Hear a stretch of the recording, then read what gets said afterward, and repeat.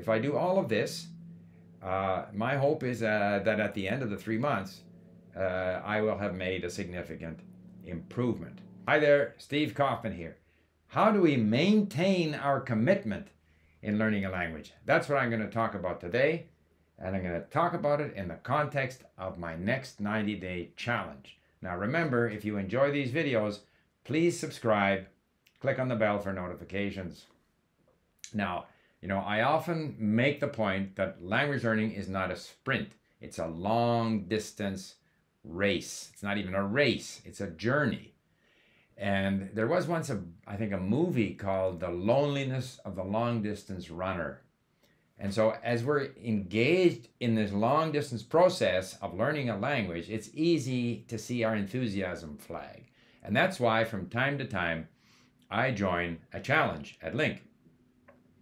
And so I'm going to do a 90-day challenge, but I'm going to do 3 different challenges. Now, there's a place on LingQ where it invites you to join a challenge.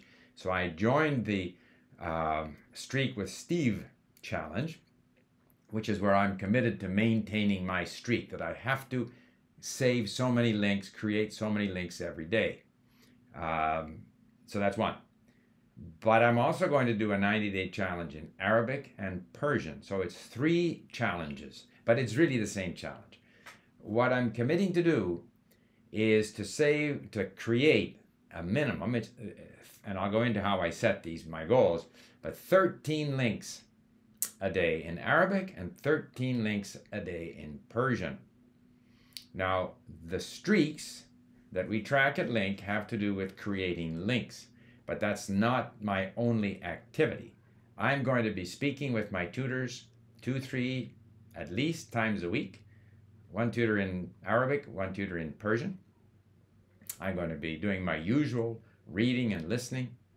However, in order to meet my links target or goal, I did a number of things. First of all, I adjusted my daily goal down because if you go to the settings gear symbol on LingQ, you can set your daily goal. And there's a sort of, intensive level, which is, I have done in the past, which is 100 links a day. And then there's what we call casual, which is only 13 links a day. And so I adjusted my goals down to 13 because I want to maintain my streak. I want to be able to do at least every day, I want to do 13 saved links in at least one of the 2 languages. So that means that I have to bring in new material. I have been in both Arabic and Persian. I have been spending a lot of time with my existing content because I have so many saved links, especially in Arabic, words that I've looked up, they're now yellow, but I still don't know them. So I go back into content that I've listened to before, hoping to move some of these to known. The problem with that is the brain doesn't remember much, it seems. It doesn't remember the words, but it knows that the content is not new any longer. It's heard it before. It's read it before. So it's less stimulating for the brain. So I'm going to force myself to bring in new content.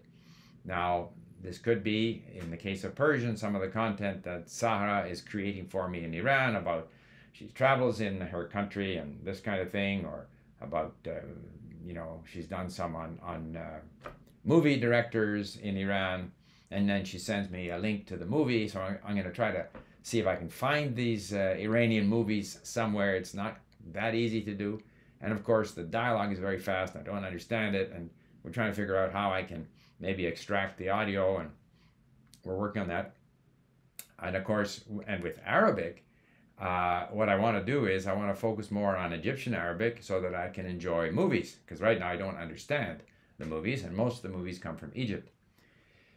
And for that reason, I've started talking to Mohammed, who is from Cairo, and we started a few lessons now in Egyptian Arabic. I have listened to the many stories quite a few times in Egyptian Arabic, and so then I get on with Mohammed, and I read a story, and then because the stories consist of, part A, which is third person, and part B, which is first person or past tense or future tense.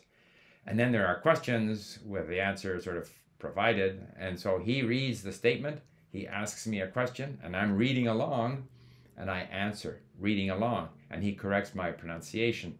And this gets me closer to Egyptian Arabic. And I'm hoping that through this process, I'll be able to understand Egyptian movies.